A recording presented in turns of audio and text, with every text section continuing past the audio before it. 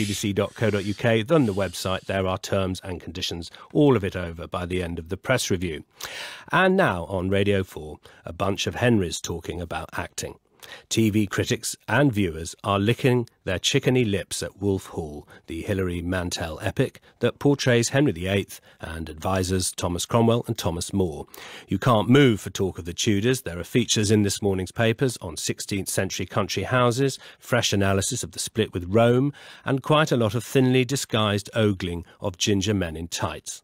We invited two actors who've played Henry to explain the hold the man still has. Dominic Rowan was the lead in Shakespeare's Henry VIII at the Globe, and Nathaniel Parker is Henry in the stage version of Wolf Hall, which began here in the UK and is on its way to Broadway this year. We start, though, with Richard Burton as Henry. I'm mad for you. I dream of you at night. I long for you by day. I'm no good with any other woman. I think of nothing but you. He's not a thug. You're living in a very different time here, and it's the betrayal of Anne Boleyn for everything that he'd wanted from her. I don't believe by the time he marries her that he's in love with her. I think he's fallen out of love with her sometime. I think he was never properly there. But you're not excusing the man. I mean, why do you seem to have so fallen for him, that the beheading side, the ruthless side of him? Why can't you just own up to it, Nathaniel? You played a butcher. No, I think you find that was Wolsey's, his dad.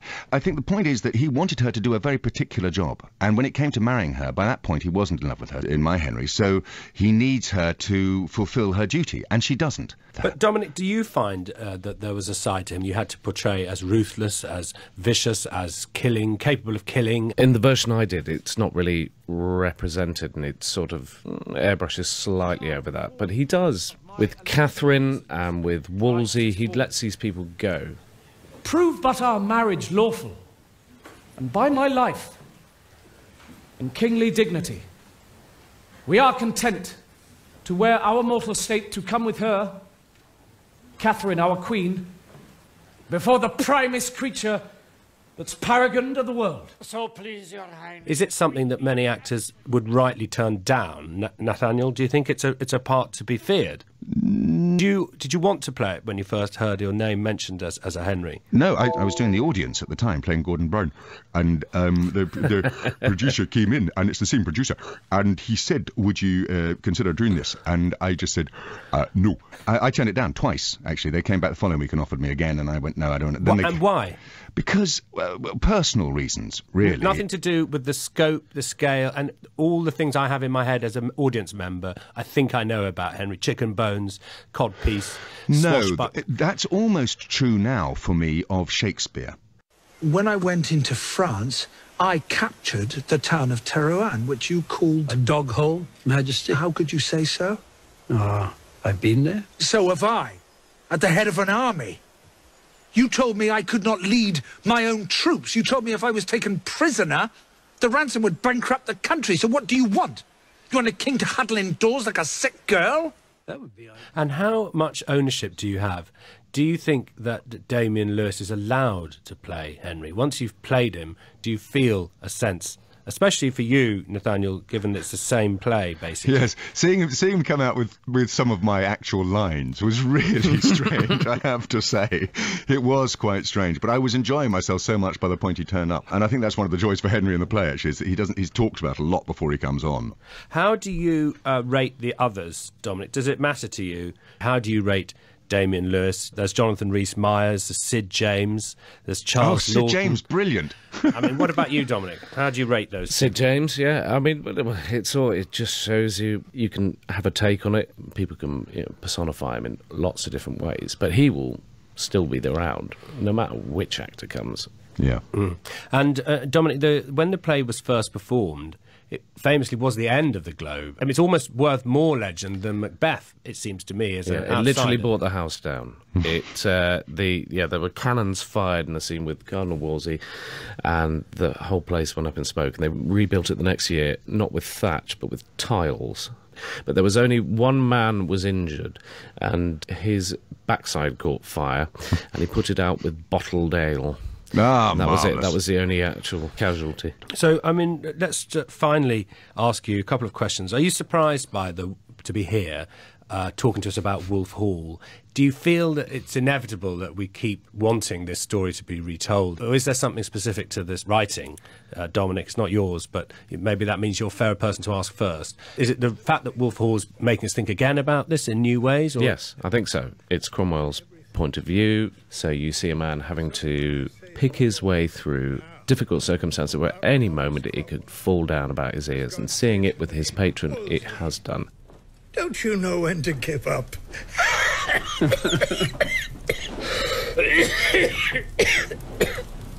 Here, let me bless you. This is what they've waited for. Suffolk, Norfolk, Berlin. They won't rest until they have my head.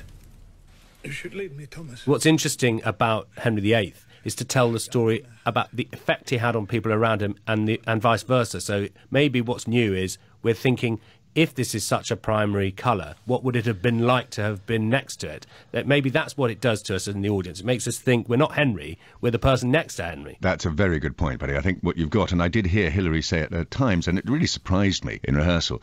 This is her take on Cromwell's take on Henry and the situation that was there. I think she feels quite open to somebody else coming up with a brilliant idea about somebody else's take in later times about the same situation, someone doing yet more research than she's done, which is a phenomenal amount of research. Wolf Hall isn't Shakespeare, so we've got an accessibility there. Damien Lewis came to see you in Wolf Hall. Did he steal your part? No, well, we're wearing the same costumes, obviously. Not actually the same costumes, but very similar looking costumes. They're all beautifully made. I certainly couldn't give Damien any advice. I think he's a marvellous actor, absolutely fantastic, and I'm sure he'll, as we see the production progress, we'll see a lot more of Henry, and we'll see why he was cast as Henry. Dominic, read it, see it, go, don't be afraid. You're the king.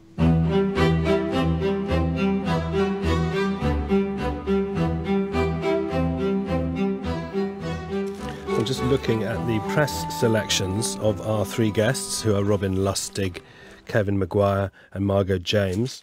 bbc.co.uk, on the website there are terms and conditions, all of it over by the end of the press review. And now on Radio 4, a bunch of Henrys talking about acting. TV critics and viewers are licking their chickeny lips at Wolf Hall, the Hilary Mantel epic that portrays Henry VIII and advisors Thomas Cromwell and Thomas More.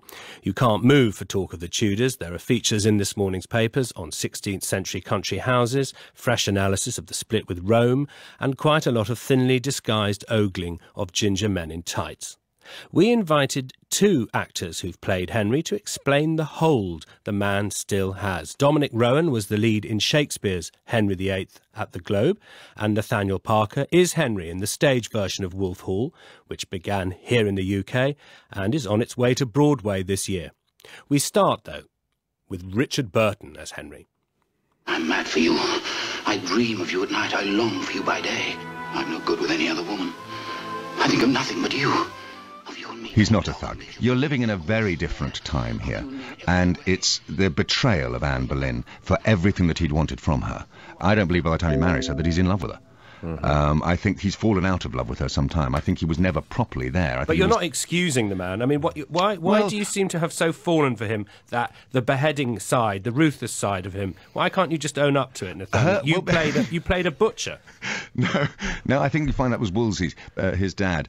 I think the point is that he wanted her to do a very particular job, and when it came to marrying her, by that point he wasn't in love with her, in my Henry, so he needs her to fulfil her duty, and she doesn't. But Dominic, do you find that there was a side to him you had to portray as ruthless, as vicious, as killing, capable of killing? In the version I did, it's not really represented, and it sort of airbrushes slightly over that, but he does. With Catherine and with Wolsey, he lets these people go. Prove but our marriage lawful, and by my life, in kingly dignity, we are content to wear our mortal state to come with her, Catherine our queen, before the primest creature that's paragoned of the world. So please your highness. Is it something that many actors would rightly turn down? Nathaniel, do you think it's a part to be feared? Did you want to play it when you first heard your name mentioned as a Henry? No, I was doing the audience at the time, playing Gordon Brown, and the producer came in, and it's the same producer, and he said, would you consider doing this? And I just said, no. I turned it down twice, actually. They came back the following week and offered me again, and I went, no, I don't. And why? Because, personal reasons, really. Nothing to do with the scope, the scale, and all the things I have in my head as an audience member. I think I know about Henry. Chicken bones, codpiece, that's almost true now for me of Shakespeare. When I went into France, I captured the town of Terouanne, which you called... A dog hole, Majesty. How could you say so? I've been there. So have I, at the head of an army. You told me I could not lead my own troops. You told me if I was taken prisoner, the ransom would bankrupt the country. So what do you want? You want a king to huddle indoors like a sick girl? That would be... And how much ownership do you have? Do you think that Damien Lewis is allowed to play Henry? Once you've played him, do you feel a sense, especially for you, Nathaniel, given that it's the same play, basically? Yes, seeing him come out with some of my actual lines was really strange, I have to say. It was quite strange, but I was enjoying myself so much by the point he turned up. And I think that's one of the joys for Henry in the play, actually, is that he's talked about a lot before he comes on. How do you rate the others, Dominic? Does it matter to you? How do you rate Damien Lewis? There's Jonathan Rhys-Meyers, there's Sid James, there's Charles Lawton. Sid James, brilliant. I mean, what about you, Dominic? How do you rate those? Sid James, yeah. I mean, it just shows you can have a take on it. People can personify him in lots of different ways, but he will still be around, no matter which actor comes. Yeah. And Dominic, when the play was first performed, it famously was the end of the Globe. I mean, it's almost worth more legend than Macbeth, it seems to me, as an outsider. It literally brought the house down. There were cannons fired in the scene with Cardinal Wolsey, and the whole place went up in smoke. And they rebuilt it the next year, not with thatch, but with tiles. But there was only one man was injured, and his backside caught fire, and he put it out with bottled ale. That was it. That was the only actual casualty. So, I mean, let's finally ask you a couple of questions. Are you surprised by to be here talking to us about Wolf Hall? Do you feel that it's inevitable that we keep wanting this story to be retold? Or is there something specific to this writing?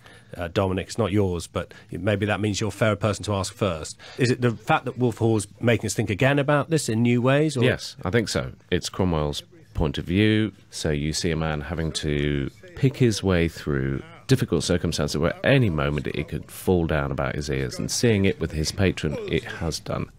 Don't you know when to give up?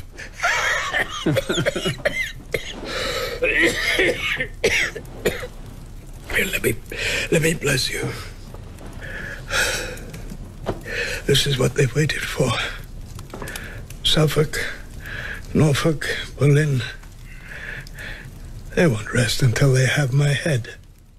You should leave me, Thomas. What's interesting about Henry VIII is to tell the story about the effect he had on people around him and vice versa. So maybe what's new is we're thinking, if this is such a primary colour, what would it have been like to have been next to it? That maybe that's what it does to us in the audience. It makes us think we're not Henry, we're the person next to Henry. That's a very good point, buddy. I think what you've got, and I did hear Hilary say it at times, and it really surprised me in rehearsal. This is her take on Cromwell's take on Henry and the situation that was there. I think she feels quite open to somebody else coming up with a brilliant idea about somebody else's take in later times about the same situation, someone doing yet more research than she's done, which is a phenomenal amount of research. Wolf Hall isn't Shakespeare, so we've got an accessibility there. Damien Lewis came to see you in Wolf Hall. Did he steal your part? No, we're wearing the same costumes, obviously. Not actually the same costumes, but very similar looking costumes. They're all beautifully made. I certainly couldn't give Damien any advice. I think he's a marvellous actor, absolutely fantastic, and I'm sure he'll, as we see the production progress, we'll see a lot more of Henry, and we'll see why he was cast as Henry. Dominic, read it, see it, go, don't be afraid. You're the king.